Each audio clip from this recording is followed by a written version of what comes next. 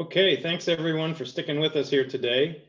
I'd like to welcome our next speaker, Dr. Chavan, to present technologies for nutrient removal in small or decentralized wastewater treatment plants. Dr. Chavan is a regional wastewater practice lead in the Pacific US with Stantec in Las Vegas, Nevada.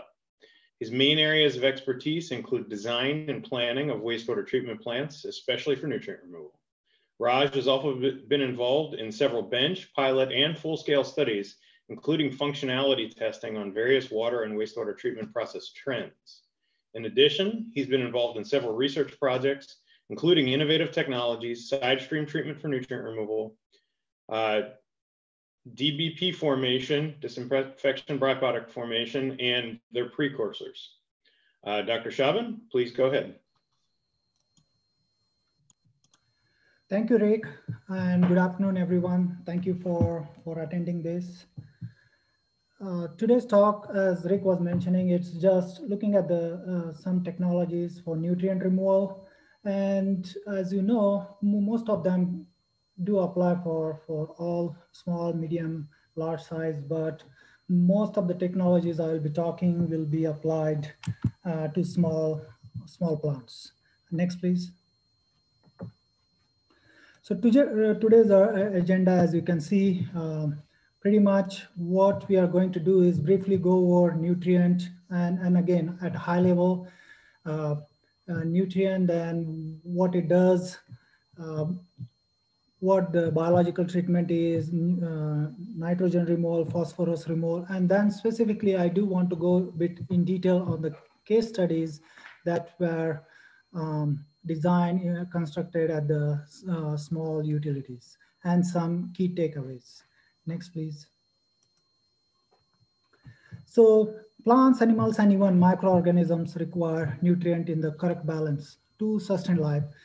Some of these micronutrients are carbon, oxygen, nitrogen, and phosphorus. In water, it is vital for these nutrients to be balanced and in the correct concentration to sustain aquatic life, such as fish, plants, or invertebrates. If this concentration of nutrients are not controlled, they lead to eutrophication, which is detrimental to receiving waters. Next, please. As you can see, the eutrophication is evident pretty much in every part of the world. It has touched each and everywhere in the world or the water bodies. Well, either removing or recovering these nutrients have several benefits, such as you prevent eutrophication, pretty much detrimental of the water life. You prevent ammonia toxicity to this fish and other aquatic life, prevent public health. Then you can also recover nitrogen, phosphorus for beneficial use such as fertilizers. So next please. So just looking in general, now we go deep, now we go into the wastewater. And again, I'm trying to be high level, assuming like most of you watching this presentation have been gone through this. So wastewater, as you can see, in wastewater or in a typical raw wastewater is made up of all these nitrogen species shown here. However, the majority of total nitrogen is present in the form of ammonia and organic nitrogen combined. Typically, it is called as TKN or total kajal nitrogen. Can you go to the next, please?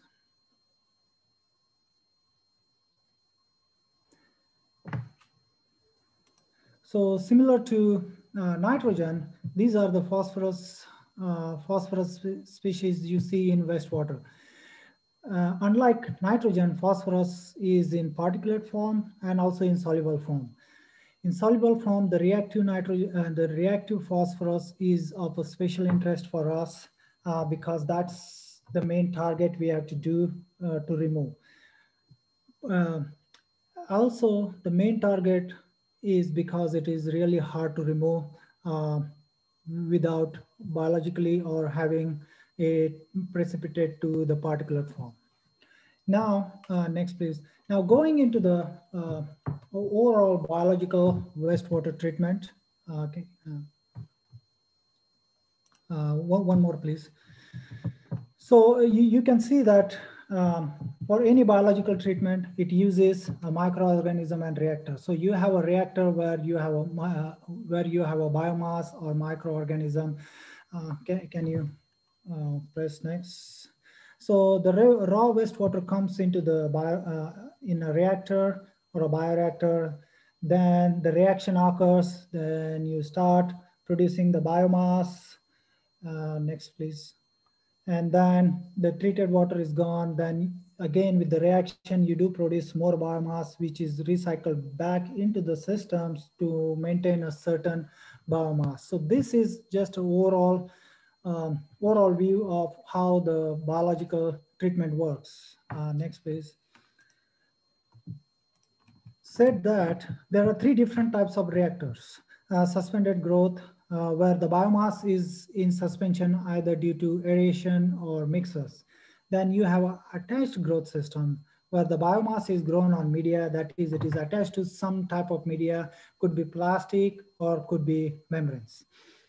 The last, which is a hybrid of both, in which you have both biomass is suspended as, so the next one, the hybrid, can you push the next one, please? Hybrid, in which you have both biomass is suspended as well as attached to the media. Now, as you can see here, one step further, you can have a different environment in the reactor. Can you go back, please? Different environment in reactors. You have aerobic zone where oxygen is present, typically 2 milligrams per liter. Anoxic zone, nitrate are present, where nitrate are present, no DO or very low DO, typically you can say less than 0.3. And then you have a third zone, which is anaerobic, where you don't have any dissolved oxygen or any nitrate. The presence of this environment depends on which nutrient you are targeting.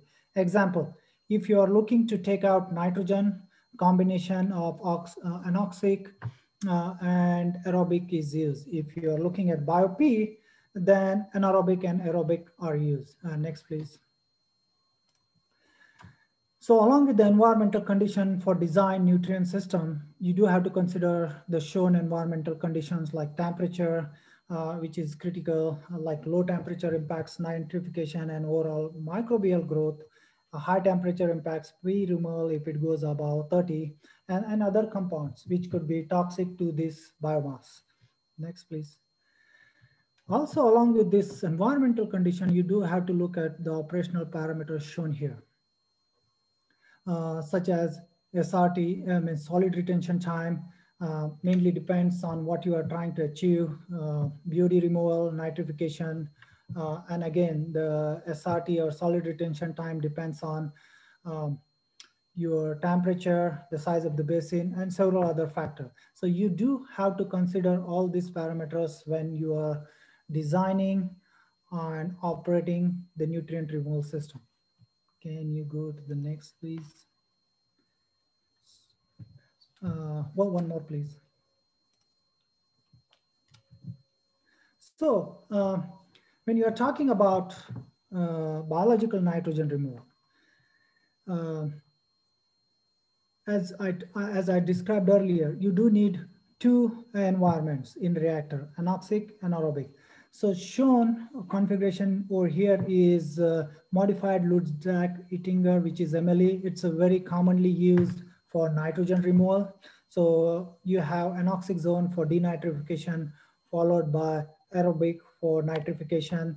You provide mixed liquor recycle for nitrate to come back from the aerobic zone into the anoxic zone for denitrification. Then depending on nitrogen removal required, you may be running short on carbon. So you have, or you may have to add the external carbon or supplement of carbon to take out this. Can you go to the next one? So the another variation, can you go to the next? Oh. Another variation of MLE is the racetrack. Usually in this type, you Instead of the diffusers or the um, fine diffusers or coarse diffusers, you do use surface aerators in this one. These are very easy to operate and can easily achieve less than 10 total nitrogen. Next, please. Some of the other configurations or some of the other treatment available for nitrogen removal are your extended aeration, contact stabilization, again, MLE, SBR, trickling filters, RBC. So, however, these are not that most common. These are common in a package plant where the systems are very small, maybe less than 100,000, you can say, or even they go up to like 300,000 gallons per day. Next one. So the main operation consideration for removing, can you go to the next one, please?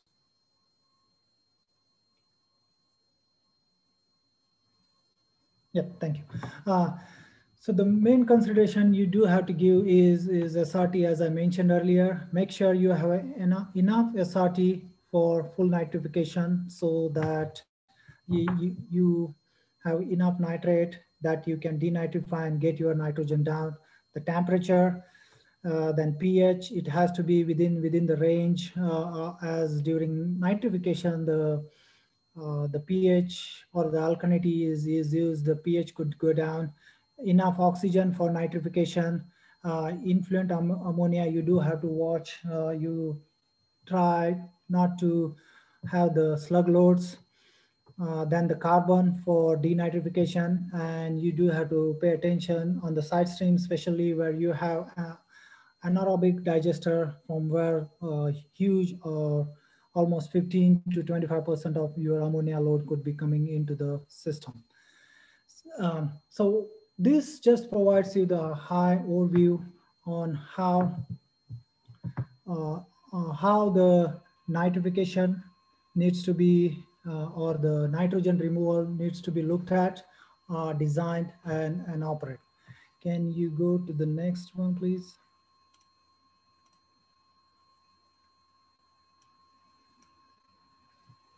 Yep, thank you. As I mentioned earlier, you can remove phosphorus biologically or chemically, or you can use the combined process. The biological process is cheaper, no chemicals are required, and less sludge production. However, several factors do impact, like carbon availability or VFA, you can say volatile fatty acids, proper environment for development of phosphorus, accumulating organism, and as a certain limitation achieving the effluent phosphorus. You can achieve up to less than one can be easily achieved, but as you go down, you do need to be combined the processes. The chemical phosphorus is easy to implement. As you can see in this figure, it is a AO process commonly used for biological phosphorus removal only. Unlike MLE, in this, instead of anoxic reactor, you have anaerobic reactor upstream of aerobic. Influent and RAS comes in anaerobic zone. P is released in anaerobic zone, and then it is taken up in aerobic zone. Sometimes it is called luxury uptake. Typically, you can easily achieve 1 milligrams of phosphorus. However, depending on the process configuration in wastewater characteristics or VFA available, there are plants which can achieve less than 0.5 milligram in secondary effluent. Can you go to the next, please? Then you have the other one, other than biological, is chemical phosphorus removal.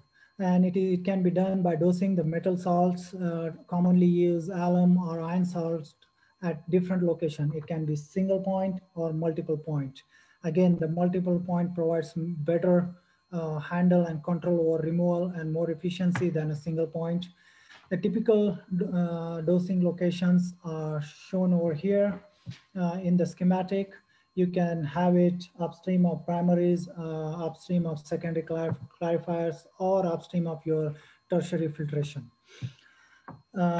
Typically, to achieve efficient or cost-efficient removal, you do combine biological and phosphorus removal. Mainly, you do remove as much as possible biologically, and then polish that with your chemical addition and tertiary filtration. Can you go to next, please? So we went through how to achieve the nitrogen separately, how to achieve phosphorus separately. Now what we need to do is how we can achieve the combined nitrogen and phosphorus within the system. So shown over is a very common process, which is A2O, that is anaerobic, anoxic, and oxic process, in which pretty much, if you see, it's a combination of MLE and AO process. So you have your anaerobic zone followed by anoxic and then oxic.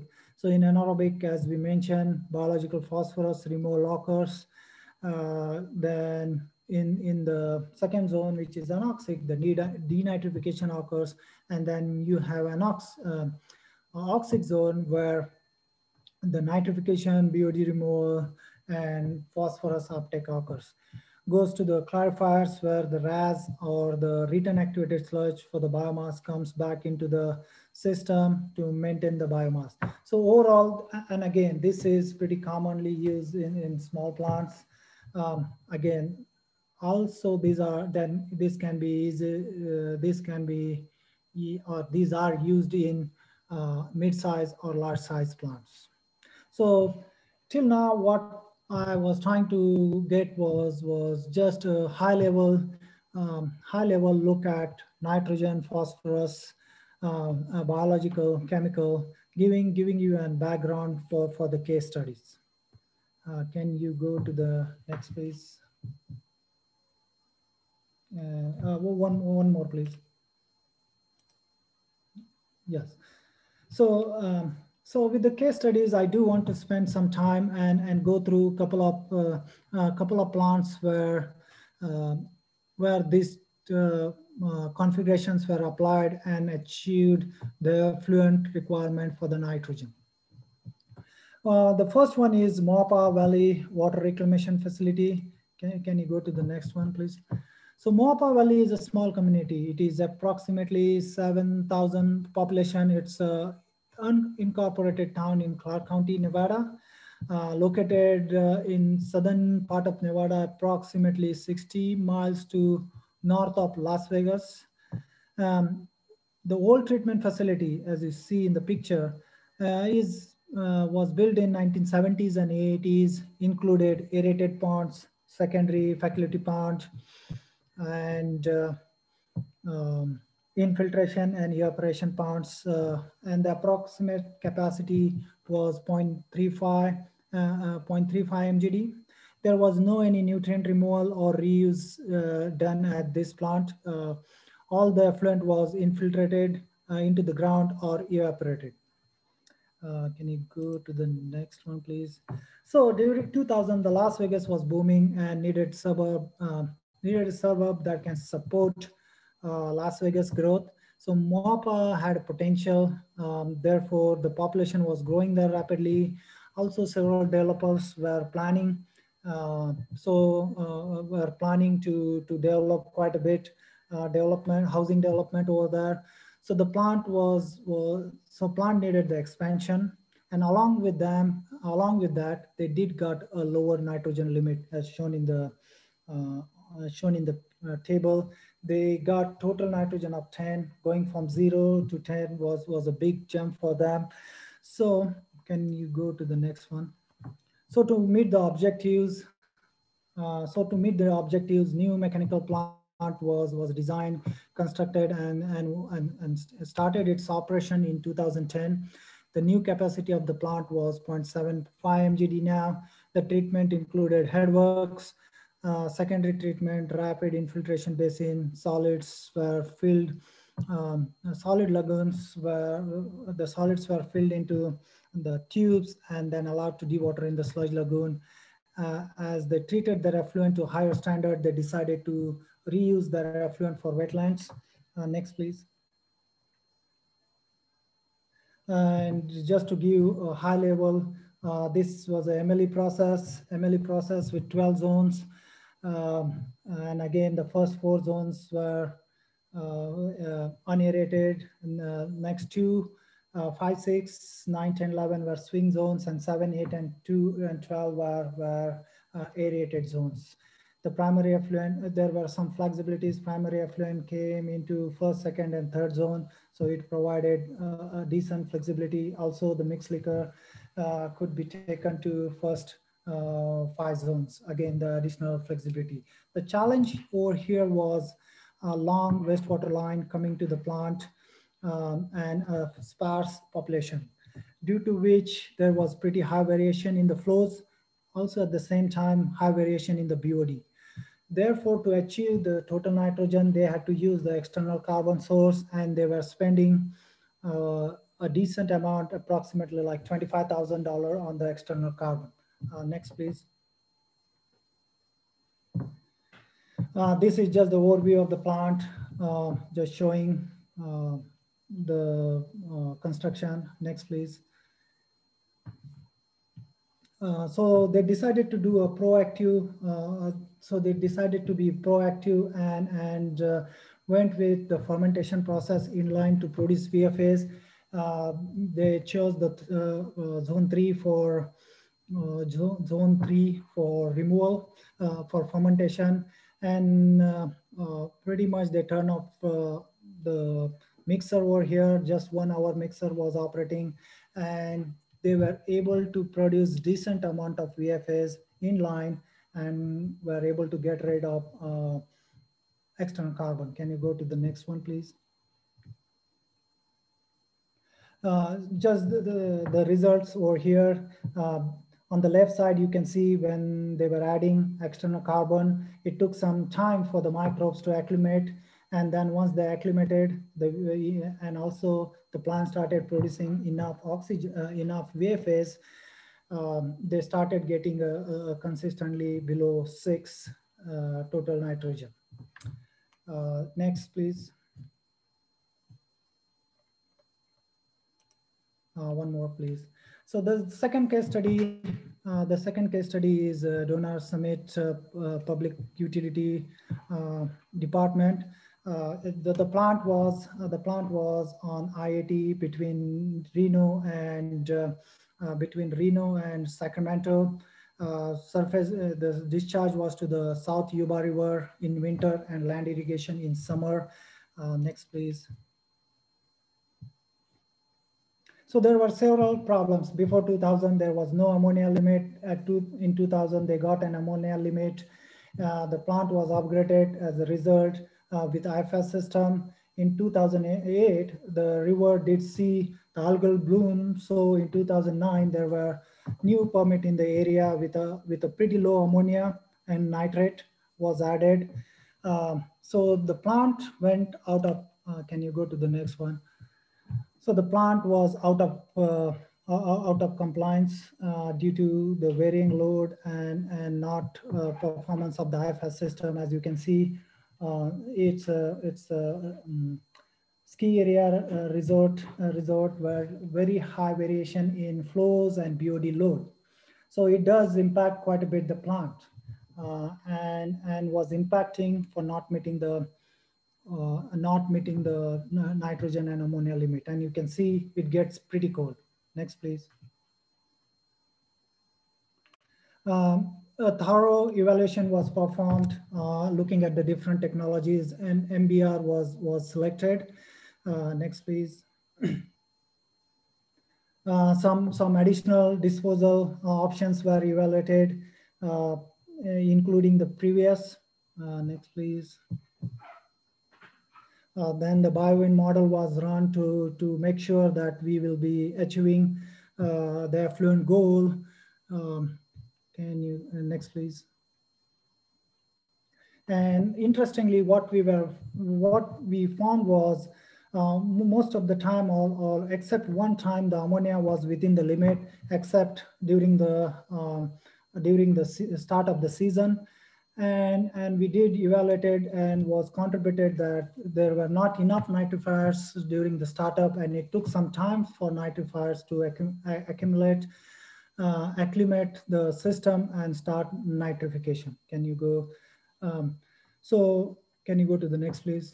So to overcome that, we started adding ammonia throughout the year, and were able to bring that. Can you go to the next one? We were able to bring that ammonia down within one, and mainly because there were nitrifiers throughout the system, means nitrifiers throughout the season, and there were not any shocks during the startup or during the ski season. Can you go to the next one, please? Just the low temperatures. Next, please. Very low temperature, as you can see. Therefore, the heat was added into the circulation just to make sure the temperatures are high enough for nitrification. Next, please. Next, some key takeaways. Nutrient pollution is problem. You need to understand what's there in your wastewater. BNR does offer a pretty good solution for your nutrients. Next. And again, you do have to when you are designing, you do have to make sure that you are looking at life cycle cost and not just the construction or O&M cost. And especially in the small system, the resources are very critical. You do have to find a good resources or your operators that can make sure that you can run your plant. Next, please. So with this, I will take any questions you have. Okay, thank you, Dr. Chavan. We have limited time for the Q&A right now, so I'll keep it to 2 questions. First question from Michelle. How does economics and complexity of the different processes change as the plant size increases? So the best example is mainly what you are trying to achieve, the effluent goals. If you don't have the stringent limits, you can pretty much achieve with pretty simple, like, for example, if you want to achieve nitrogen, you can go with a pretty simple AO process. Whereas most of the large plants, they do have stringent limits, whereas most of the small plants, they don't have, at least till now, they don't have that stringent limit where the economics works. You can just get away with pond system, with making some changes into the pond system. Okay, thanks. And then last question. When using chemical removal, will you see an increase in the metal coagulant that's used in the final effluent?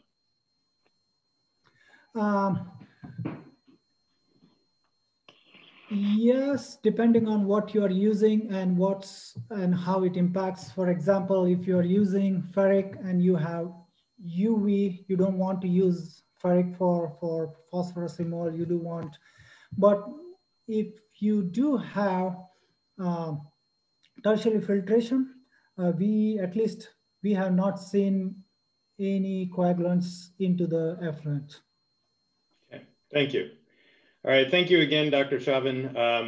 We're going to be moving to our next session here. Please join us for the next session, side stream and mainstream deammonification for innovative nitrogen removal, starting in about 5 minutes at 11:50. Thank you. Thank you.